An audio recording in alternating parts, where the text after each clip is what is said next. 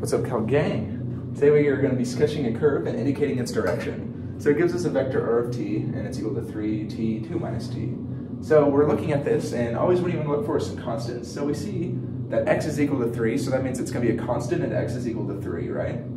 So that's pretty simple, all right? That's what we can figure out from this problem. So it's always going to be at x is equal to 3, right? So 1, 2, 3, this is x is equal to 3.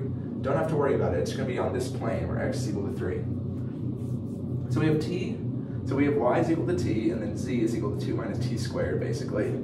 Let's write that down. Y is equal to t, z is equal to 2 minus t squared. All right, how can we do something with this? All right, well, let's just plug in values, right? Let's say t is equal to 0, so that means y is equal to 0. Okay, and then z is going to be equal to 2, right? So this is 2, so there's going to be a point about like here. This is at 3, 0, 2. Is this point right there.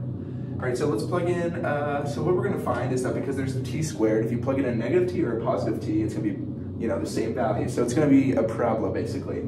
So if y is equal to 1, it's gonna be over here, and if y is equal to negative 1, it's gonna be over here, but z is gonna be at the same point. So if t is equal to 1, z is gonna be equal, or if t is equal to positive or negative 1, z is gonna be equal to 1. So it's gonna look like this, basically. These points are basically, let's see, this is either 3, positive or negative 1. 1 is these 2 points. And then, so let's say t is equal to 2, right on, all right? So t is equal to positive or negative 2, we're gonna get that y is equal to 2, or y is equal to 2 or negative 2. And z is gonna be equal to 2 minus t squared, so it's gonna be negative 2, basically, is always gonna be that. So a negative 2 is going to be like down here, basically. So this is what it looks like.